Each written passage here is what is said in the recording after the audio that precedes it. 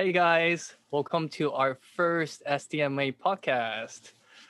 Today we're going to be doing a Halloween themed podcast. We have some questions lined up for some of our teachers from SDMA, and we're going to go around and introduce ourselves first.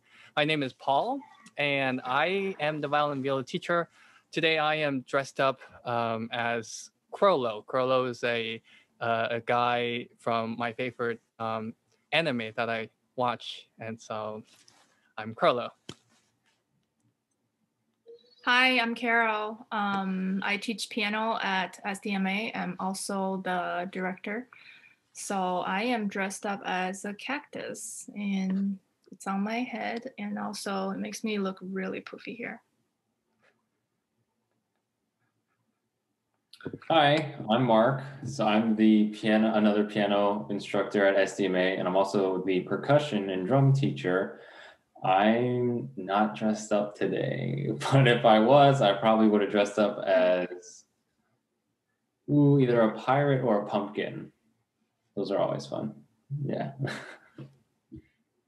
I'm Alannah. I sing, and I'm a panda.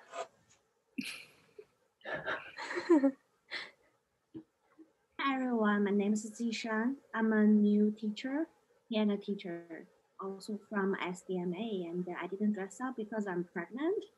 But if I'm dressed up, like wear the costume, maybe dressed up pirate queen. Oh, okay. That's cool. Yeah. All right. So let's get started, shall we? Yeah. Our very first question is, what is the scariest or creepiest sounding piece that you guys know? Yeah. Let's start with Mark.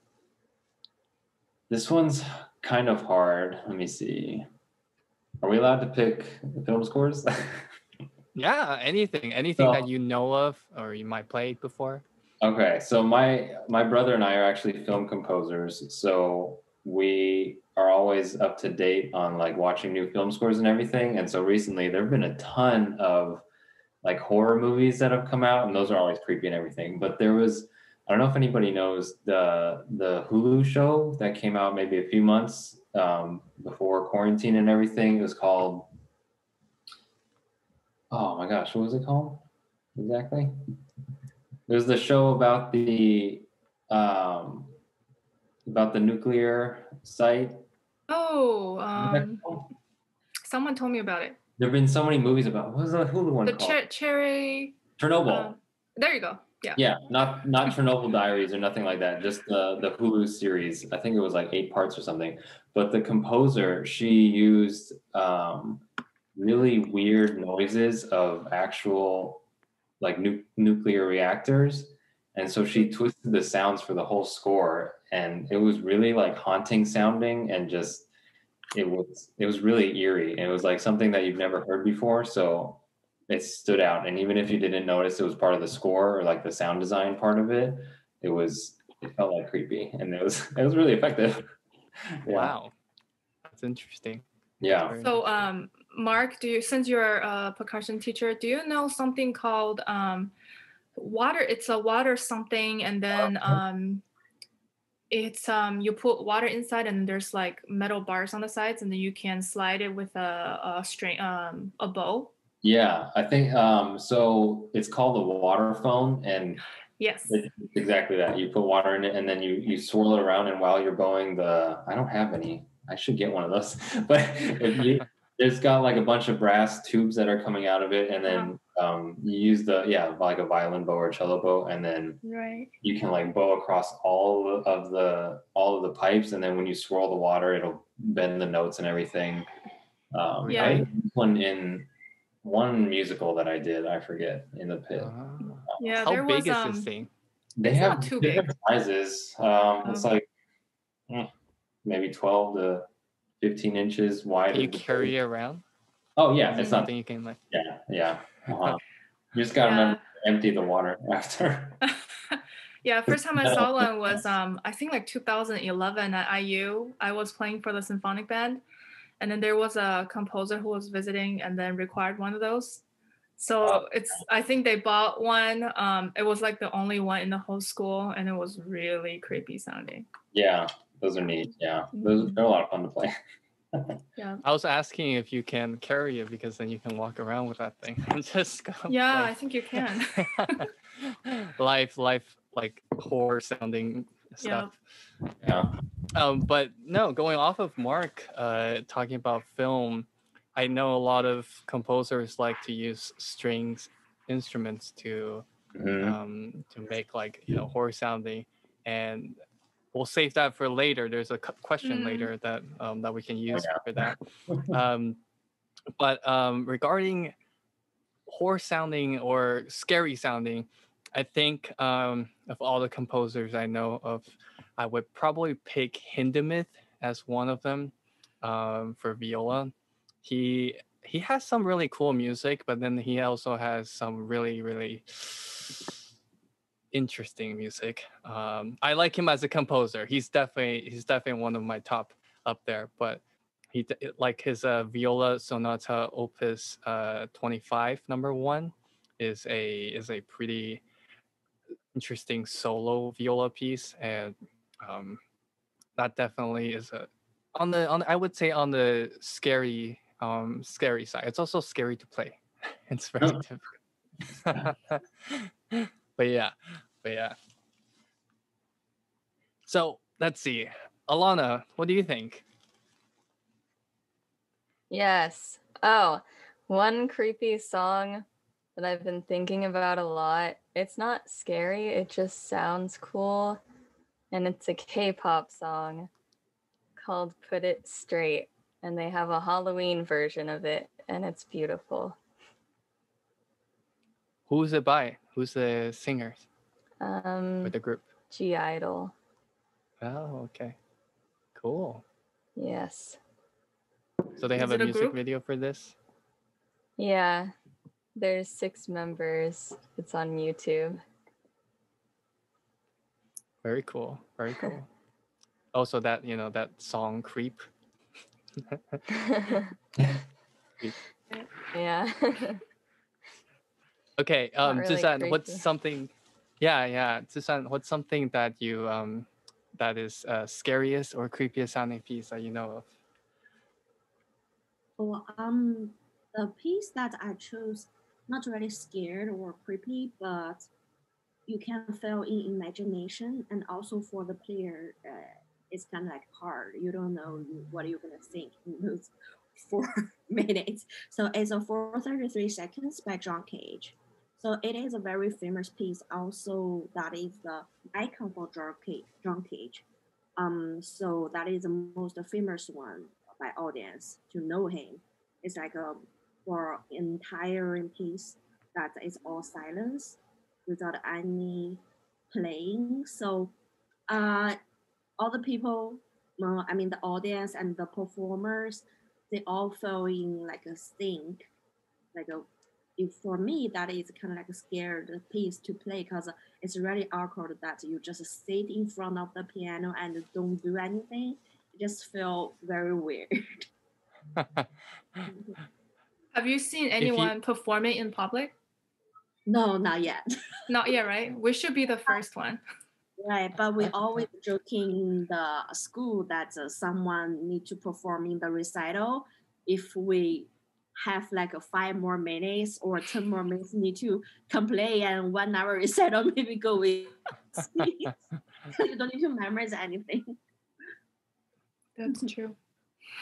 Yeah, for anybody watching this video and you want to impress somebody and say you know how to play a piano piece, you can just go to your piano and sit down for 4 minutes and what is that, 33 seconds? 4:33 right? seconds. Yeah, and you can just sit down, and then everybody that's listening to you will just be thinking to themselves, what is going on? There's clues from the stage. Yeah, it's a very I've heard of it. And I think they use like a little watch or something, like a timer on the side. They would like watch that time to make sure they're like around the dot. Yeah, that's pretty cool. All right, anybody else have any last minute I have a or funny creepiest? one. So Zishan's comment reminded me of the new video that since the coronavirus was out, there's a coronavirus, what is it, like sanitizing etude on the piano, if you guys have seen it. So it's scary in the sense that that this is happening, but it's basically a guy sitting, or I don't know who wrote it, but just like using the sanitizing wipe and wiping everything and then doing glissandos up and down. There's an actual music too, sheet music. It's pretty cool. So Is that good for the piano? No. Don't try it at home. Please don't try that at home. If you're watching this, don't do not use sanitize Lysol your wipes. Yes. Okay. So the one that's associated with Halloween and that's like famous with any vampire theme will be on the organ for Bach, toccata and fugue in D minor on the organ. It's the most famous one. I'm sure it's scary to play. I've played the piano duet version of it. I don't really like it because I think on the organ, when you have the accumulating sounds going on where you're just holding, it's really weird and cool that your whole body chamber vibrates with the sound. But on the piano, it doesn't have that effect anymore. But anyways, that would be a Halloween piece. That would be. Yep. That would be. All right. Well, let's go on to the second question. And the second question is, what is the scariest performance you've done? Why don't we start with Alannah this time? Okay. The scariest performance I've done was about 3 years ago when I had to do a voice recital and I had to sing like 2 keys higher than I had practiced in, so my voice cracked like 3 times in public. It was really embarrassing. Yeah, for you non-singers out there, and yeah, maybe you play like another instrument. If you play like a string instrument, it would be like transposing basically on the spot and having to play in different positions all over the place. Or piano, you would have all these different like keys that you have to play. So yeah. I think singing in general is very scary because you have to look at the audience. Yeah. On the piano, you would never have to look at them. even for bowing, people usually say like, if you're nervous, just look at a random spot in the back. Yeah, if I were a singer, I'd probably just stare right at the back wall and just like stare straight at there, nowhere else. I usually just stare at the lights wherever they are so that it looks like I'm looking at people, but I'm not. Is there like do they tell you like what to do with your hands while you're singing? Like, is there a position you're supposed to, because No. like the instruments, our hands are already doing stuff, so we don't have to think about that. I'm just standing there. No, my hands are really awkward. Sometimes I grabbed onto the mic and sometimes I just like flapped them. Well, for most opera singers, I think they keep their hand on the side, right, or something like that, where they put their one hand on their the hands piano? on their like on the stomach or something. Oh yes. If they sing like a recital, they like to like pose, do a little pose on. Yeah. Yeah, I accompanied for a voice teacher before, and his favorite thing to say, like when the students are awkward and they don't think about what to do with their body, then they usually like rock back and forth, or like or back and forth this way. And then his favorite thing to say is, "You're making me seasick. Did you know that?" And I'm just sitting on my chair. I thought that was funny. Nice. Okay, let's go on to Zishan. What is the scariest performance you have done? So there was one that when I took the compositional class. So that is like a weird group that you match your team randomly. So in my team, there are 2 pianists, 1 tuba player, and 1 percussionist. So, and also we need to compose something. Oh, there is one more. Yes, organist. So imagine the song, and then we need to compose something about 12 tone, and 1 minute long, and then you need to compose like the piece include all those instruments. Hmm. And yeah, that is kind of like scared when we rehearsal. Doing the rehearsing, it sounds like really terrible, but we have to finish it and then join in the big class and perform in front of everyone. And the most interesting thing is the professor needs to record it and to make a CD. And so it's like sitting in my laptop forever and never opened it. I don't know what did I do. 12 tone with all those instruments. I mean, yeah, it's kind of like hard. That is the most, yes, scared and weird sound that I made, and also in a performance. Mm-hmm. Mhm. Yeah. I've tried to compose in the past. It's not for me. Not for me either. We'll leave it to Mark to do that. Not that bad. Just keep writing stuff, and eventually you find something. And if not, Just something throw happens. bad ideas away. Yeah. Yeah.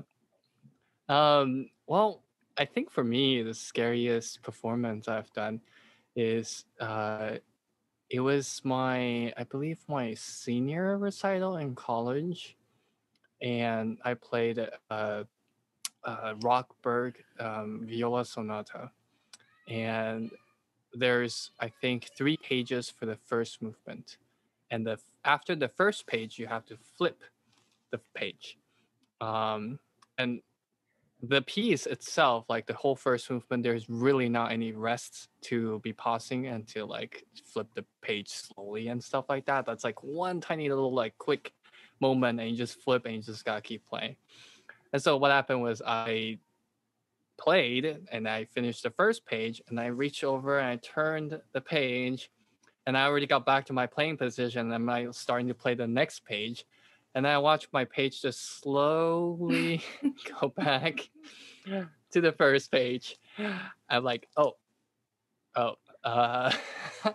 But I was still moving. It's a good thing that I practiced enough that my body was still just going at it without me like thinking about it, because I was just like, oh, and I had 2 more pages to play, and the thing was I couldn't stop anywhere.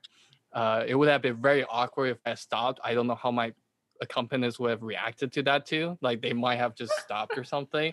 So I just kept playing. And it's good that since I practiced it enough, I had it memorized, and I just memorized the rest of the first movement. Wow. But it was definitely scary. And I talked to some people after, and I also did some research, because that was actually the first time it's ever happened to me.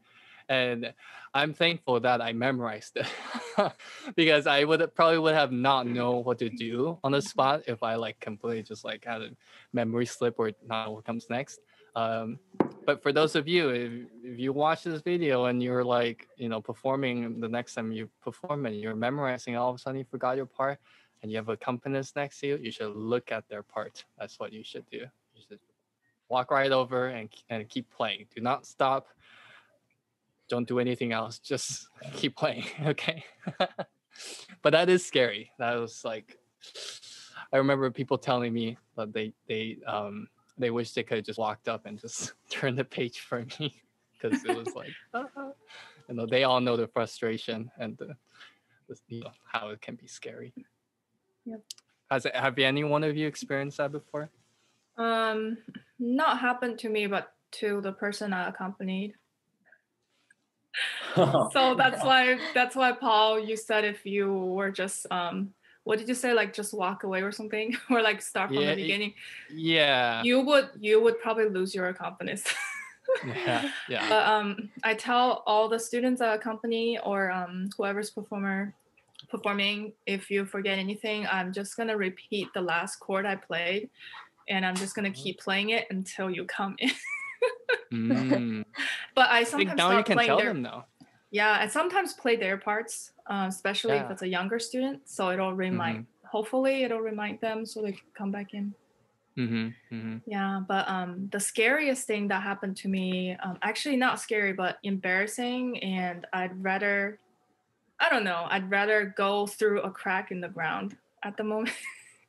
One time I was doing church, it was an actual live service, and it was a guest conductor for the choir that day because the choir director went out of town. So not trying to impress or anything, but at least to help run it smoothly. I practiced everything really well. Except when I saw the bulletin, it says how many verses you play for a certain hymn. Every single week it'll say like verse 1 to verse 3 or verse 1 to 4 or all of them, whatever. For some reason I was so nervous on the day. It says verse 1 through 4. And I did not look at the word through. So I thought they were going to sing verse 1 and then verse 4. So in this situation, for the hymnals, I am sitting at the organ to accompany. And then the very next piece, I have to walk up to the piano to get ready for the next piano piece. So there I am playing verse 1, playing verse 4. I was so happy because I didn't make any mistakes on my foot pedal. And I stood up and I walked away from the organ, and everyone was super, extremely silent. And then the choir director was just looking at me like, what are you doing? And then I didn't even know what's wrong. So I sat at my piano and I was like, what's up? I'm done with what I'm doing. And then I saw my other copy of the bulletin on the piano that says verse 1 through 4. So my face turned so red, and then I was sweating all over. And luckily, they just moved on to the next piece. So I was like, oh my God, what did I just do? So I emailed the choir director. I was like, I am so sorry. I didn't see it's 1 through 4. So yeah, it's by far the scariest thing. Mm-hmm. Yep. Yeah, I can imagine the kind cry. of feeling. Yeah, like everybody's just staring at you and you're like, what do I do? It's the situation where you want to cry and no tears come out. And then there's, because I had a lot of old people in my church and they're so nice and they're so supportive because I don't play the organ, but I'm trying so hard. And then they still say, oh, that was good, or that you did a good job. And then, I'm like, I can't even say thank you because I'm so embarrassed. But anyways, yeah. Mm-hmm.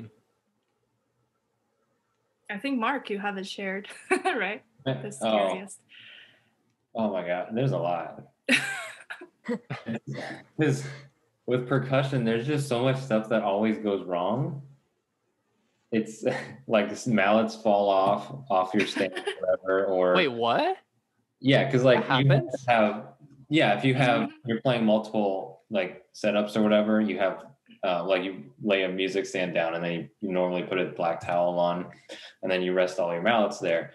So you have like a bunch of different mallets, timpani mallets, marimba mallets, vibe mallets and stuff, and then everything's always like close together because there's never enough room. So if you accidentally bump it or something and a stick rolls off and hits the drum or something at the wrong time, or even if it falls on the ground, it makes a huge loud noise. That happens a lot. Wait, have you seen a video? It's like a pretty popular clip of a percussionist, and I think he was a timpani player. He's playing a piece, and then I think he was flipping the page to it's funny. He's flipping the page and he decided to use his like mallet to do it, I think like halfway or something. It didn't turn all the way, so he's just going like this, and the music just fell off the stand, and he was just like da da da da da. And then the conductor, I think he like messed up playing. The conductor was just like, he's just like oh my gosh. Or the other thing, this happens a lot often too, more than you think. The crash cymbals, the straps sometimes break, and then the cymbal falls off and hits the ground or hits whatever instrument is underneath. And there's just no way to hide it, no way to cover it up, whatever. Wait, that actually happens? Yeah, because it's just like a leather strap, and the cymbal, like the hole that the strap goes through, it like cuts away at the strap eventually, and then if you don't change it often enough, or if it's an old strap, it breaks off. I guess that's something keeping a good maintenance on your instrument, because that would suck. Anytime you forget a triangle beater, there's just nothing else you can use. Oh, you mean the little stick, like you? The little stick, yeah. If you forget your triangle beater, that's a big problem too. You're just holding it, and then the conductor trips you. You're just like, oh. Yeah. So I have a question, Mark. Yeah. So you know, for orchestras or band, there's like all the percussion players in the back, and then sometimes they have to move to a different instrument to get ready for the next part. Mhm. Does it ever happen to someone or happen to you that you accidentally went to the wrong instrument? Oh yeah, all the time. I mean, like, because you're thinking so far ahead of like, okay, I need to go run to this place in like 1 measure or whatever. Or usually a little more than that, but if you're like thinking so far ahead, sometimes you just blank out and skip the wrong passage, and you're like, oh crap, I'm in the wrong place. Oh no. But that's like the good thing about percussion is everybody kind of knows each other's parts well enough that they'll tell you, oh, you're in the wrong place. We're actually here still, or something like that. That's nice. Because all the percussion parts, usually on like the percussion music, they have more than just your part also. So you can listen to other people and see where they are if you get lost also, which you shouldn't. You should be counting all the time. But still, yeah. So that's a nice way to see everybody's part, or at least in the percussion section. Yeah. Yep. Mm-hmm. Oh, I wish we had that in the string sections. So Yeah. you forgot to count. You would know where you more sections should have that. Mm-hmm. Honestly, you know what we do? We just if we have a super long rest and it's like different instruments playing, like, you know, one of the woodwinds or brass or somebody else, we would just write down the instrument name above like the beginning of where they start and then where they start, and we just keep track of that. Because sometimes your measures rests are like 50 measures long, and you're just sitting there like, oh, what? It's like you can easily just lose track and then just not know where you're at. Yeah. Mm-hmm. Yeah. All right. Okay. Well, that's kind of scary and definitely made me think of a lot of even more scary stuff. But let's move on to the next question. So our next question is, what scary sounds can you make on your instrument? Let's start with Carol, because I know she has something prepared for us. Yes, I do. So I'm going to demonstrate in just a moment something I heard in the anime. But anyways, there's something you can try at home if you have a grand piano. So once you press your sustain pedal, for those of you, I have some younger students who don't know what it is. It's the rightmost pedal you have on your piano. If you have a grand piano, so it has to be a grand piano. I think upright doesn't work as well because you don't hear the sound. But anyways, you press it down and then it releases all the strings. And sometimes if you press it down quickly and hard enough, you hear the release of the string. It's like a booming of sound. And then what you want to try is get your face really close to the string and then sing or speak to it. Then it creates like that echo effect. So since it's almost Halloween, my husband was telling the kids a ghost story. And then he said, you know, you go into this empty house and it's like a castle, no one's there. And then your brother got lost. So you're calling him to see where he is. And then he released all the strings and then he called from inside like the soundboard of the piano. And then it creates that like empty house echo effect. It's pretty cool. So you can try it at home. That it won't damage your piano as long as you don't spit into it. I was about to say. Right. So make sure you don't have any like stuff that can spill. And another thing that inspired me was the movie Spirited Away. So there's a really scary part where the bad witch was talking to this little girl. And then if you guys have seen the movie, her face is huge and her hair got crazy because she got mad. So it's flying all over the place. And then she's like nose to nose with this little girl and then like poking at her and then calling her names and making fun of her, saying like you're lazy and stuff. Anyways, at that moment, there was this music where it's very easily done on any keyboard or piano. So I'm moving to my piano here. If you just play like the highest keys on your piano and then the lowest octave, hold on, let me see. And you can play any of the keys. So I'm playing the very highest B octave with my right hand and the lowest B on the piano.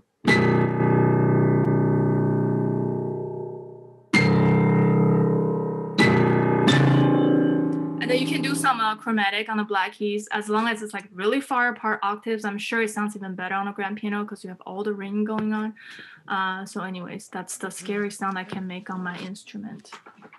I might have just thought of a really, really bad prank for those of you watching this video of you own a grand piano at home.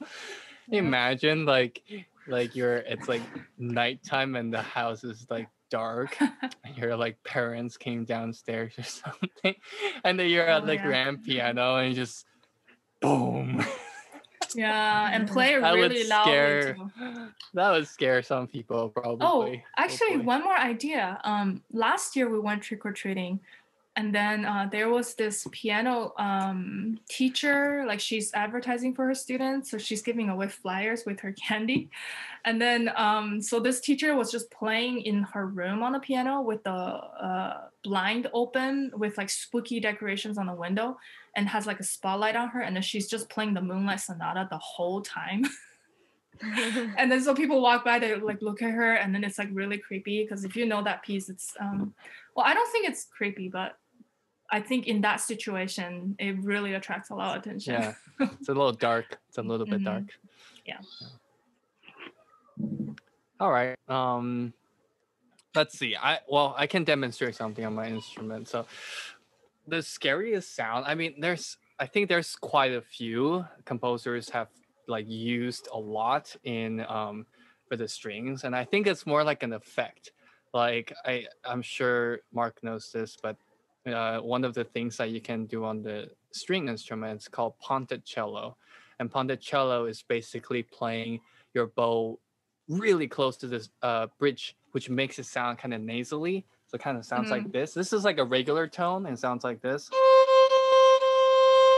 But if you move it towards the bridge and goes,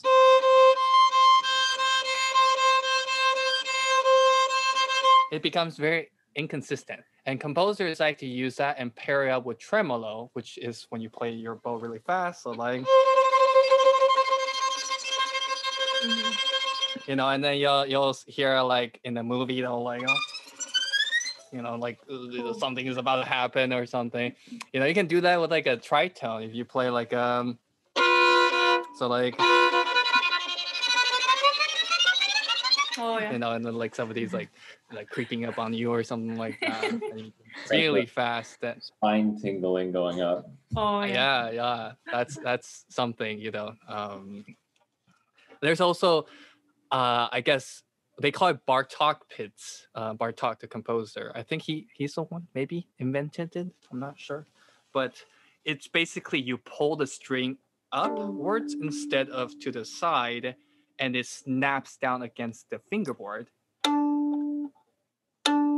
instead of like a nice like it goes, it hits the fingerboard on the bottom and creates this like percussive sounding you know, effect, which is, you know, something if you use it, I guess in the right moment, it can be a little daunting. But I'm sure there's a lot of things that, you know, you can do on the instruments. Like if you play cello or something, and you can do the jaws thing, that would work perfect. Oh yeah. But yeah, that's something you guys can try. You know, if you play violin or honestly any of the string instruments will probably work. You just put your bow really close to the bridge, and you play tremolo really fast. You'll hear this ponticello sound. All right. Well, Alannah, what about you? What's the scariest sound you can make on your instrument? Now, you're a singer, so this ought to be interesting.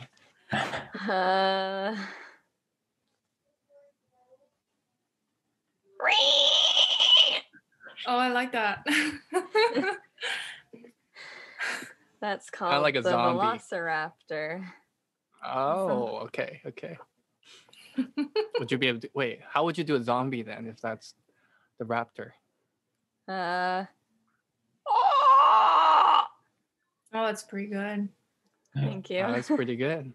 It's pretty good. Can you do like try the this at home? Can you do like the throat? I don't know what it's called, but like a throat gurgling sound that like Japanese movies like to use. Oh, the grudge sound. Oh yeah. Oh my god, that used to freak me out so much. Yeah, that's scary. Yeah, that would be scary if you like went up to somebody at night and they're like sleeping or something. Oh, I used don't to do it that at home. I used to make that sound without realizing that I was making that sound because I'd just zone out and start going, Oh gosh. So people walking by, you're like, What did she do? Yeah. That's interesting. There are some dinosaur sounds for you. Very cool. Very cool. I would probably sound terrible if I tried that, so I'm not gonna try. Try. Anyways, Zishan, what's something that scary sounding you can do on your instrument? Hear the piano. I don't know how to do it on my piano. I don't want to do either. So for some song on a prepared piano, it's really sounds scared. Has some like a similar voice or song like a string instrument, I think. Like plunking the string or whatever, but I really don't know how to do it on my piano. It's really some people like very professional. You shouldn't do it on your piano. No, please don't do that on your piano. There's usually one piano per university that has a prepared piano, and it says do not do it on other piano. I think they stuff like pieces of paper, also little pieces of nail, some metal pieces in there. They also use like string bows to play the. Yeah. Oh, interesting. Definitely. But yeah, that one famous piece, right? Banshee is done on a prepared piano. Yeah, it actually sounds really, really Banshee, I guess. Like when I first heard it, I had no idea the name was called Banshee, and that was the first thing that popped in my head. And then when I found out the name was Banshee, I was like, oh, okay, well, the composer did a good job. Probably the most accurate name for any classical. Like music. really, yeah, it's really interesting. Yeah, but don't do that on your own piano if you guys have like a grand piano at home. Your parents will be very mad at you. Unless you want to change into one. Oh, jeez. Mommy, I need new piano. You can just ask them to buy you something that's like on Craigslist for like, $50 or something. And then just like you can do whatever you want to that one. Yep. Okay, so everybody's gone through their scary sounds on their instrument. Mark, anything you want to add? I did the waterphone in the beginning, but Yeah. there. Yeah. So there's a few things. I can't demonstrate any of them, but okay, so I'll go through two. There's one, both of them involve a cymbal. If you have a timpani, like the big, also like a kettle drum, they're called. They're usually the big copper looking drums in the back of the orchestra. There's usually 4 or 5 of them.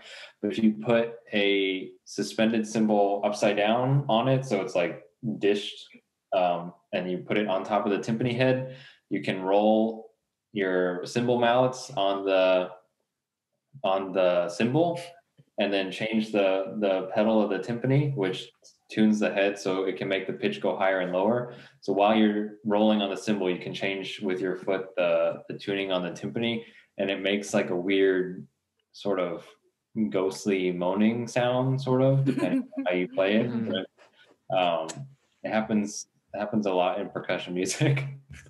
They do a lot of weird things. And then the other thing, if you have like a regular suspended cymbal, so on a stand, not on a drum or anything, but then take like a violin bow or a cello bow, usually because they're a bit longer.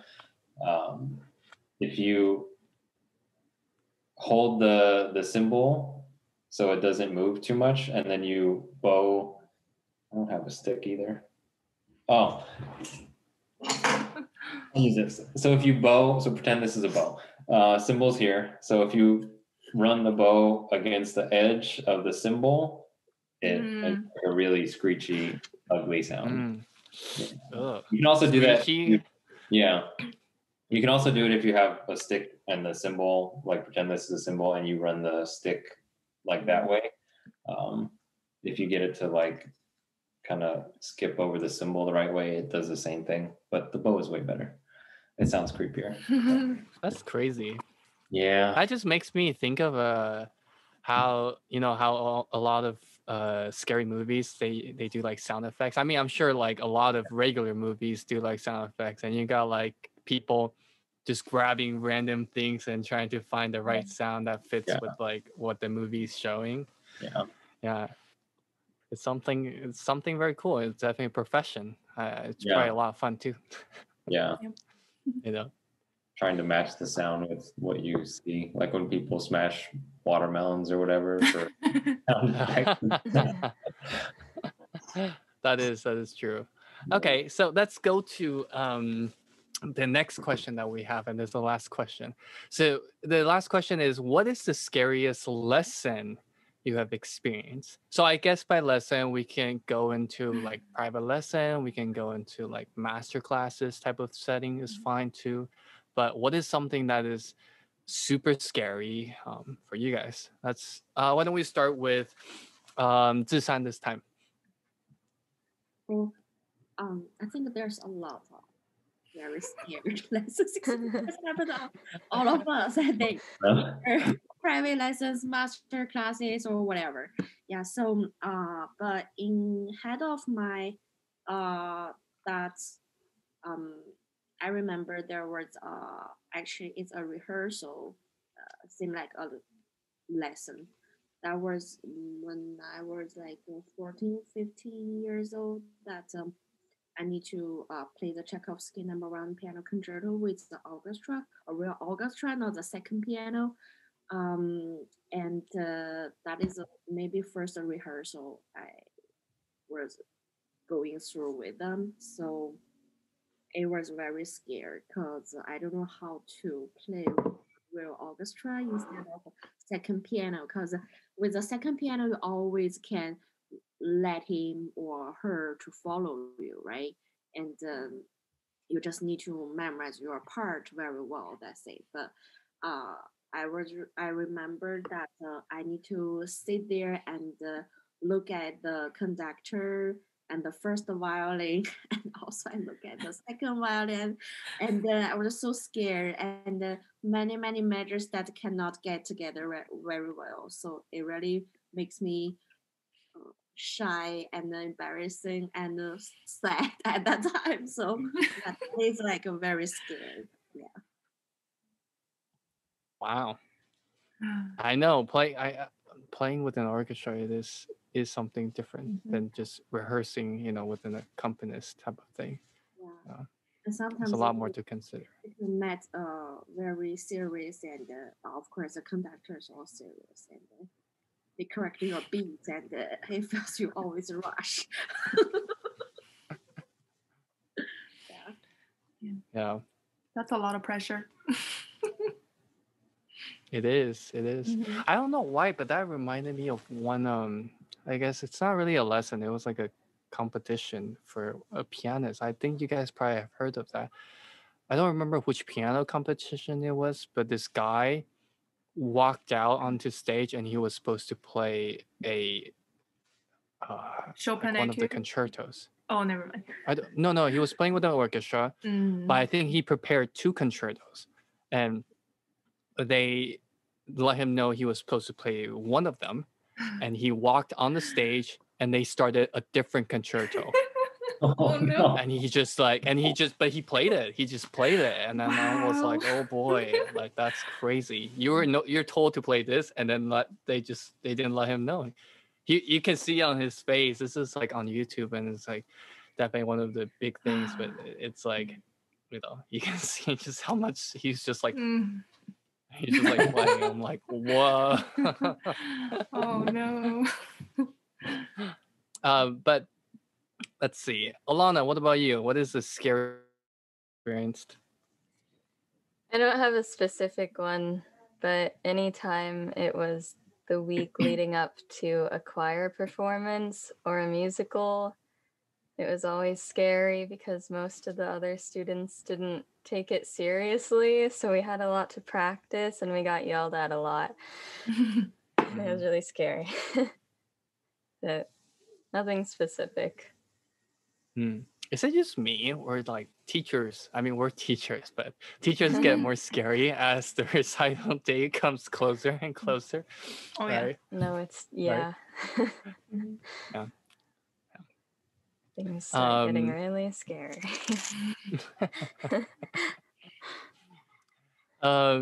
Let's see. Well, for me personally, scariest lesson, it was probably for playing in a master class.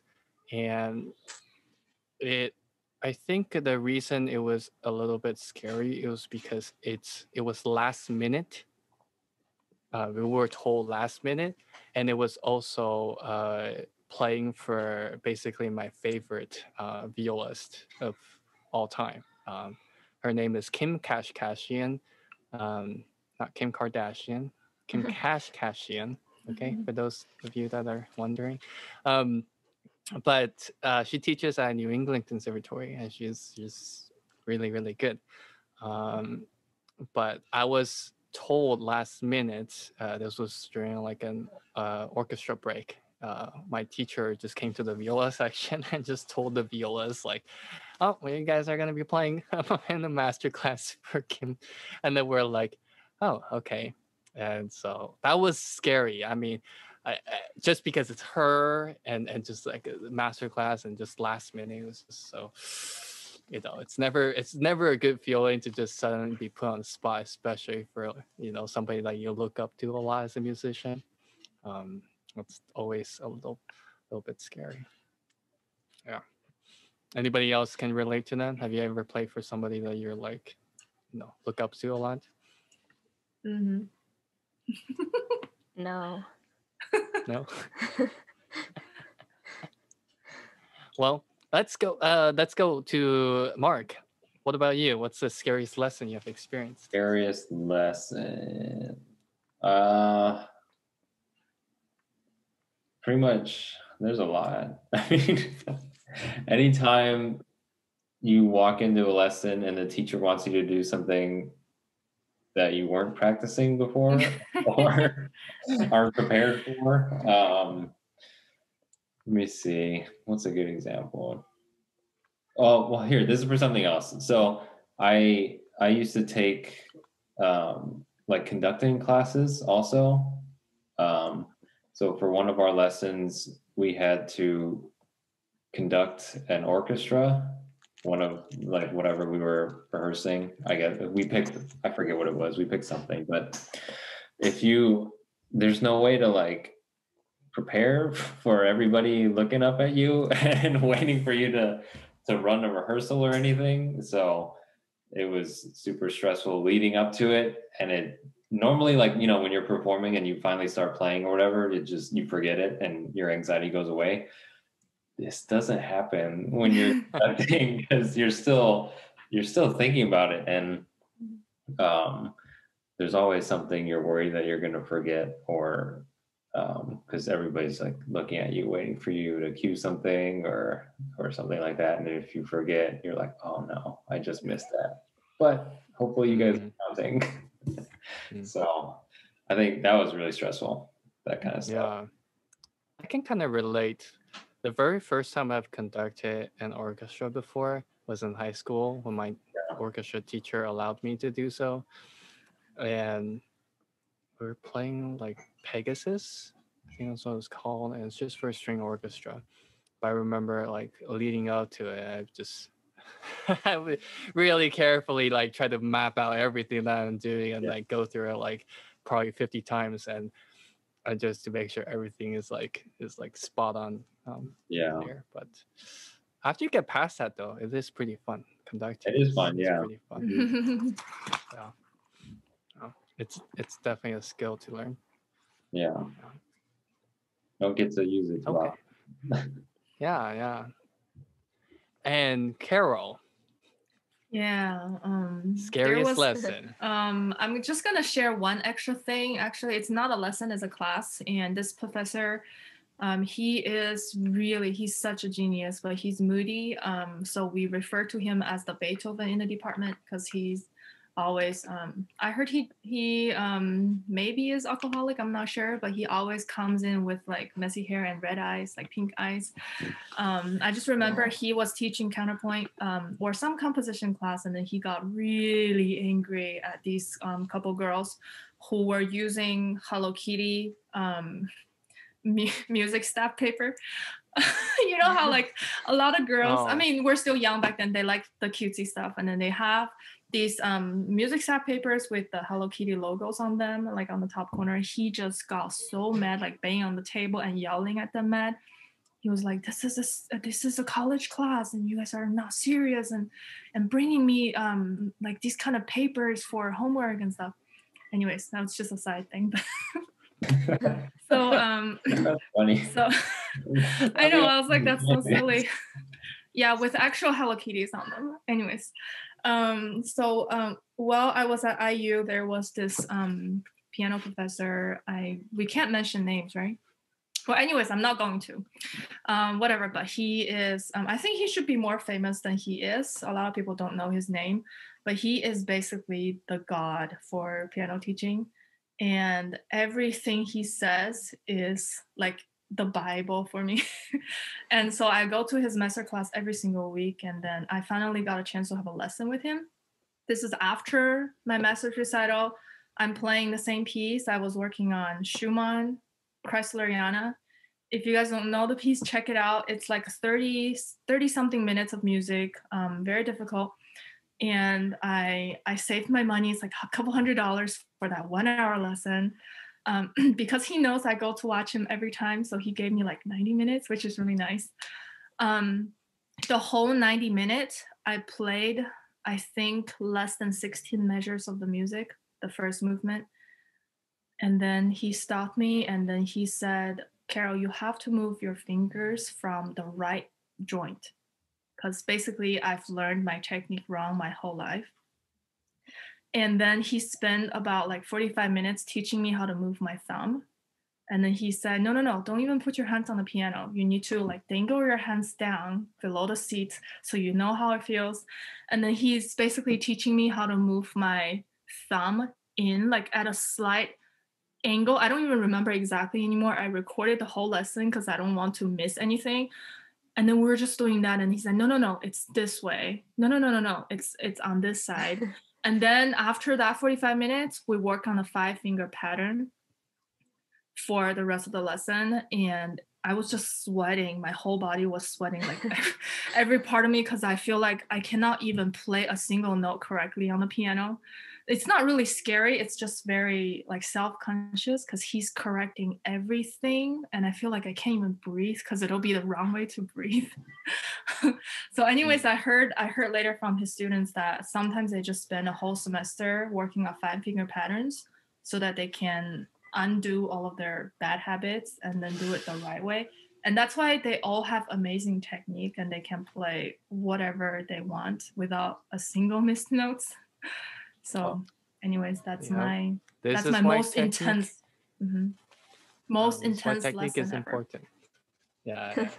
That's crazy. I've heard stories like that on string instruments where you go to take a lesson at a famous school, famous teacher, and you work on like two notes or even one, the first note of the piece, and you just work on it for the entire lesson, an hour. And you would do that for like 3 lessons, 3 weeks in a row, just on one note, because that's how much it matters when it comes to technique to surf music, a correct technique to surf the music. Or like I've heard where I'm not going to mention any schools or names, but there was a violinist going to a university, a very famous university, and the teacher there, when the teacher taught him, and the first, basically like the first few months, he played basically only scales. He only played scales, and this is like a graduate Yeah. graduate degree. This is not like, oh, I just came out of high school, I'm gonna take lessons now in college. This is like you've played for 4 years in the college music school, and then you go to grad school after, and they're just like, you play scales every single day because technique is like that important. All the bad habits, all those unnecessary movements, like you got to get rid of all of that, and that cannot be worked on unless you like zero in and put in a lot of time and effort in. That is crazy. So, all right. Well, is anybody else got any scary lessons last minute? No? Okay. Well, I guess that's it for everybody. I'm sure there's like a whole bunch of like, lessons and like stories that's going through our head, but we can always save it for the next Halloween. Okay.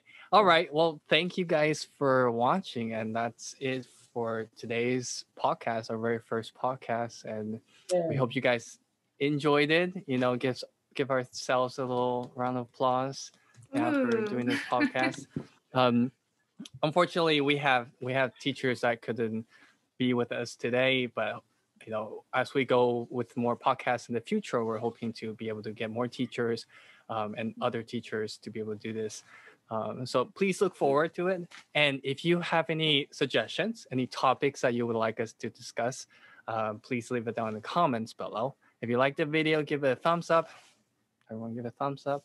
If you would like to be notified of a new video when we come up with a new one, please hit the subscribe button and also the bell button so you get a notification. And with that, thanks for watching. Bye. Happy Halloween. Bye. Happy Halloween.